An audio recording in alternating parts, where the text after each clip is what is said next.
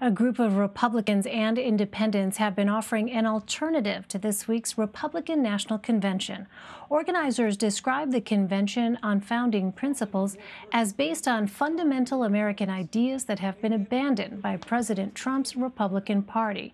It's featured a number of high-profile conservative speakers, all of whom have openly stated they will not be supporting Donald Trump in November.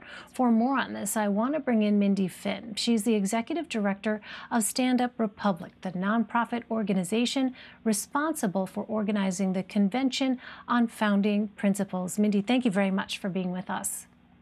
Absolutely. So, what are some of those founding principles on which this event is based? Yeah, I mean, those fundamental principles are that we are all, men and women in the U.S., created equal. We're all entitled to the same rights. The rule of law should be equally applied, that we're a nation based on self-determination, and the right to vote is fundamental. We need to protect that right. It goes on and talks about principles like, a free market system and environmental stewardship. These are principles that they're not just party principles. They're really American principles. And then there are slight distinctions that kind of have long defined the Republican Party, and in the Trump era have really been abandoned. Do you think this era signals an end of the traditional GOP as we know it? I think it will be very difficult for the GOP to go back to what it was. I think the ship has sailed in some ways. The Republican Party today is the Trump party, and for whoever who comes after Donald Trump, they've already adopted kind of his demagogic ways.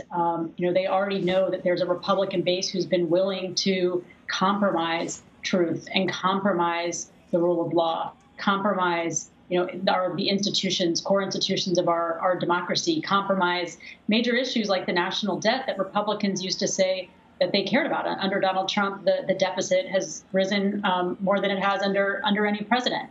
And so I think it will be really difficult for the party to come back. Our message with this convention isn't even so much, though, about going back. I mean, yes, there is some nostalgia for people like John McCain and George H.W. Bush, who were these heroes within the Republican Party. But it's really about kind of going back to the basics of our founding principles and recognizing that we're still on a quest to reach that more perfect union, that the nation is changing. And our founders were wise, but they weren't perfect. And we're seeing this with a lot of the racial unrest today. I mean, that is shining a spotlight on the fact that we have not always had equality in our country, and we have work to do before we truly reach a point where there's racial equity, and we've addressed inequality across many other lines as well. Switching gears for a moment, you were the running mate for independent presidential candidate Evan McMullin in 2016. McMullin is also a co-organizer of the convention that you're having. What are your thoughts on Democratic vice presidential nominee Kamala Harris? Look, I think it is far past time to have a woman, president, certainly a woman vice president. It's amazing that as a free and wealthy nation and civilized nation in this world, that we are so far behind in terms of the number of women who have served in leadership. And that is starting to change. And Kamala Harris being picked, not only as a woman, but a woman of color, is, I think just really remarkable. And no matter, putting politics aside, I think that's a moment to be celebrated. I also say that, look, Donald Trump, one of the reasons that Americans embraced him is that they believed that he was a strong leader, that he represented law and order, that he was kind of about winning. And Kamala Harris, obviously she's the vice presidential candidate. Joe Biden can go toe-to-toe with Donald Trump. But given that he said he would probably only serve one term, his VP pick is that much more important. And what you see in Kamala Harris is somebody who, as she says, can prosecute the case against the president. And so far, she's showing a lot of strength in her ability to do that. Well, Thursday night is the final night for both conventions. The speakers at the Convention on Founding Principles have included former officials from the George W. Bush and Trump administrations, along with well-known Republican commentators. Who's speaking tonight, and what will be on their agendas? Yeah, so, we have speakers tonight like Michael Steele and Tara Setmeyer, who have been tremendously powerful voices in the party. Tara Setmeyer, a commentator, a communicator, an advisor. Michael Steele, a former lieutenant governor and party chairman. really stood out as a Black man who has held those roles.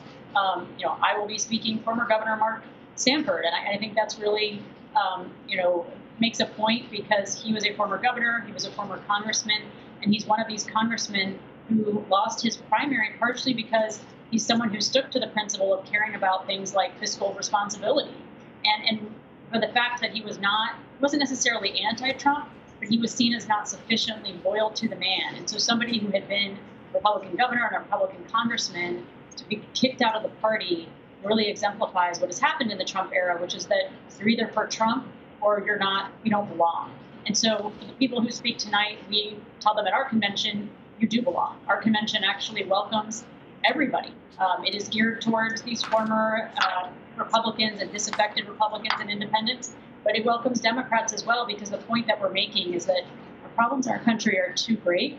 And if we're going to solve modern kind of big societal challenges as we move forward, racial unrest, climate change, healthcare, economic inequality, we're going to need to do it from a place where we're all Americans. We're all kind of operating off of the same core principles, and we get back to, instead of this fear-based politics and this division, we get back to a place of unity and healthy political and policy debate.